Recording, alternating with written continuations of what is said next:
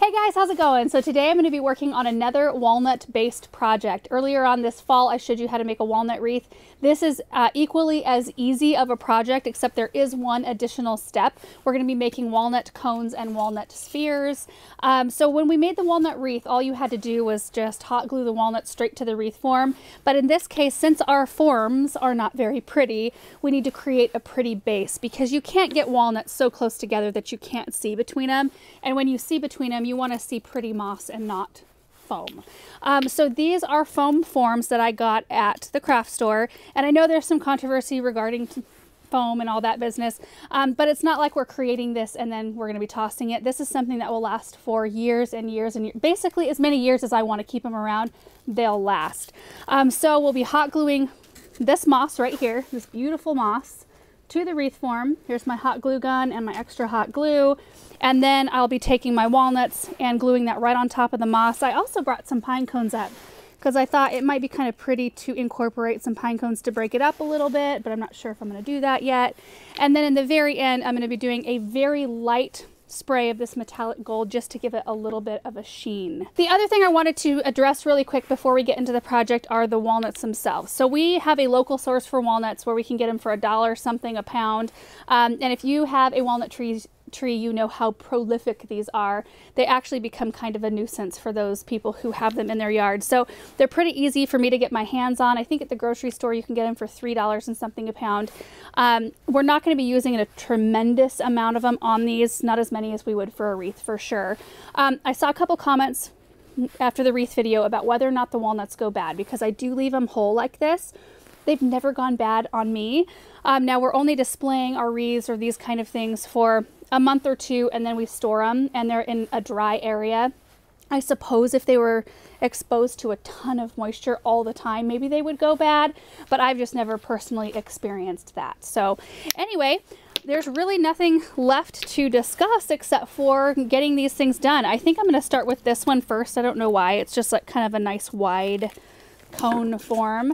And I'm just going to start hot gluing moss and then hot gluing my stuff. Really simple.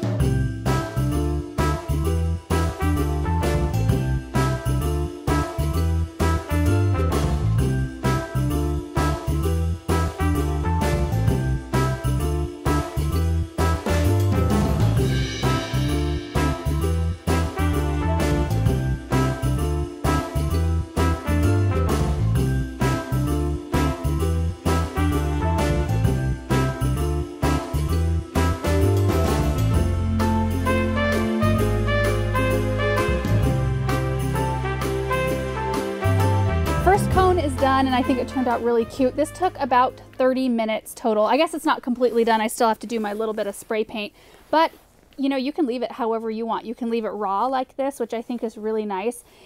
This will add a little bit of shine to make it look a little bit more Christmas-esque.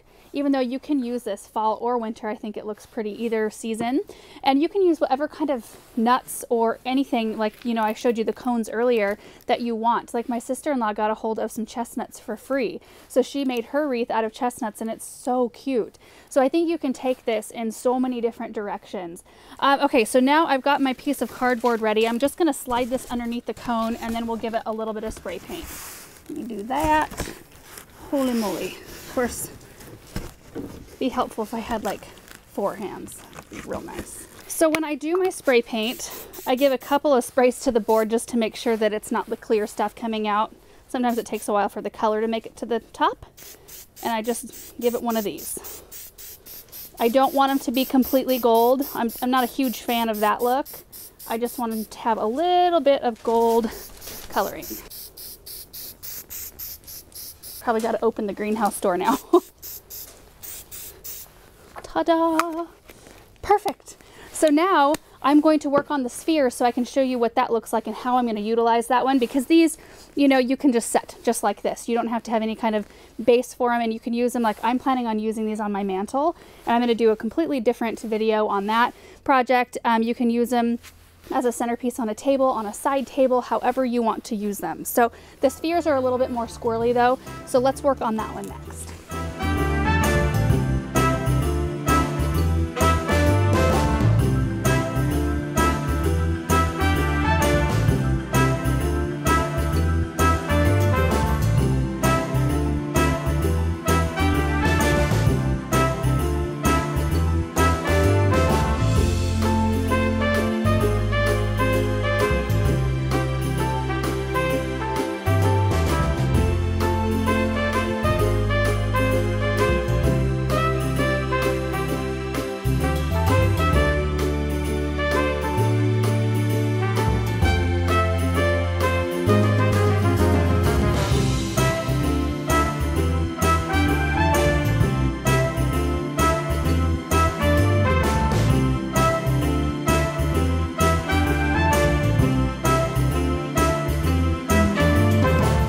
right, guys, so there's the walnut sphere that actually took less time than the cone.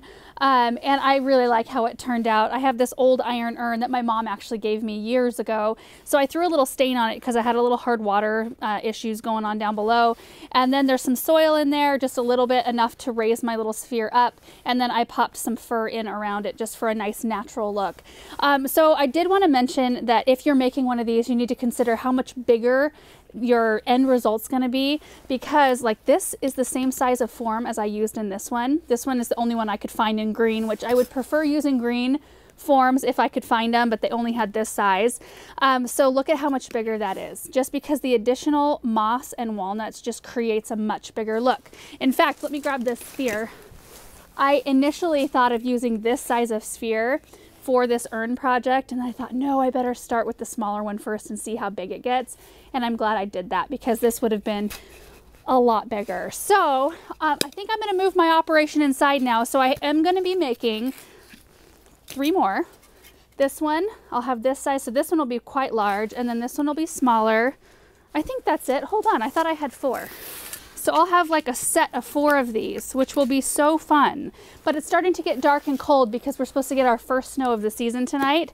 And I don't want to finish this project out here. So I'm going to go place these somewhere, kind of stage them up a little bit so you guys can see like some ideas on how you can use them. But I just overall think it's a really easy project. You don't need a lot of supplies. It's not expensive, and you can keep them for as long as you want to store them. So anyway, hope you guys enjoyed seeing this, and we will see you in the next video. Bye.